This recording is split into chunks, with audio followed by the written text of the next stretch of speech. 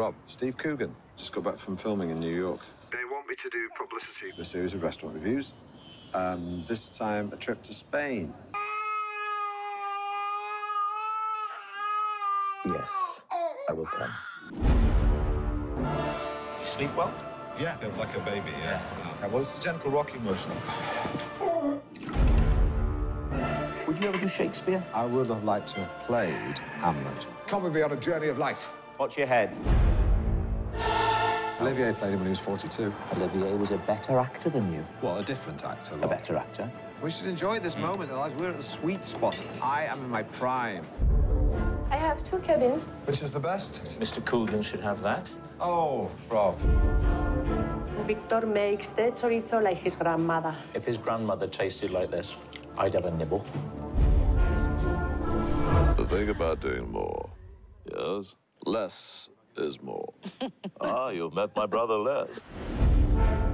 Rome. I went there with Philomena. I Oh, introduced Philomena to the Pope. And we welcome Philomena back into the conversation. It's been a good 5 to 6 minutes. Do a picture of me with the dinosaur. Which one's the dinosaur? We're in Spain, like Sancho Panza and Don Quixote. Take the picture. Just take the Just take the picture. What's she doing there? Is she on the internet? Just take the picture. Put the eyes up here and the mouth round the corner, and we shall sail round the Cape of Good Hope. I'm like a turtle. Look at me. And a piece of lettuce. Come on!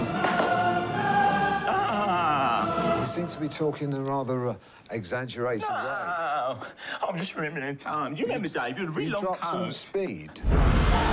Come, Mr. Bond. You enjoy the scallop just as much as I do. Bottoms up. Goodbye, Mr. Bond. You should pay more attention to your chef. He's working for Her Majesty's government. Move! Move! Oh, you do make me laugh. Have you heard from Steve? He'll be somewhere talking to a nun and asking if she's heard of Judi Dench.